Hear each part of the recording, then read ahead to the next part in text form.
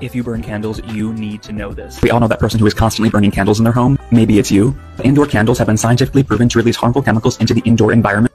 So winter is here and killer candles are back.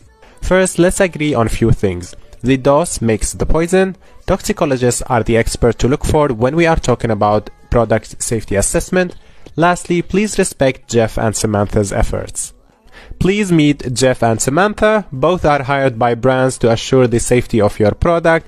The brands usually aim for taking your money, not to kill you or poison you, and they need you to be alive and healthy for the longest period of time.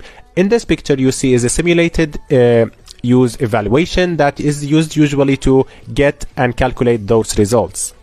Another interesting fact about candles, no matter what is it made of, beeswax, paraffin or leprechaun fat, they will release certain type of chemicals that are considered harmful in the correct dose, because you are literally combusting organic compounds by fire to release different type of compounds that can be harmful again in the correct dose. This is the study I will use in part 2 talking about safety of scented candles. They did experiment with large and small chamber studies, so please follow and share. They then collected the emission data and applied it to models to simulate what is happening in real life when you burn a candle in your kitchen, living room or bedroom. People enjoy burning scented candles in their home. I think scented candles are one of the most dangerous things. Is it the most dangerous thing you can do? Let's find out. So in this study, they actually burned candles in 3 experiments, 1 in a small chamber study and 2 large chamber studies. Then they took what the actual candle released, the emission data, and they used it in mathematical simulation models.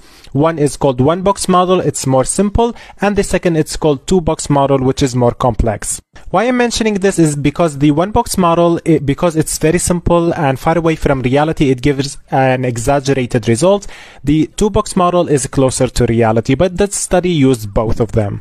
The quality of the study was good, but something you need to know about is the funding was done by the RIFM.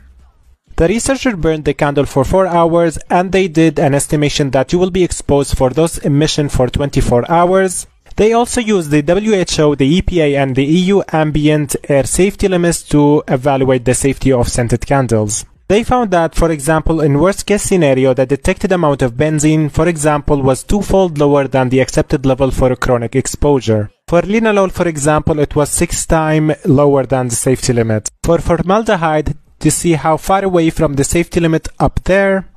And here are my final words, please pause to read.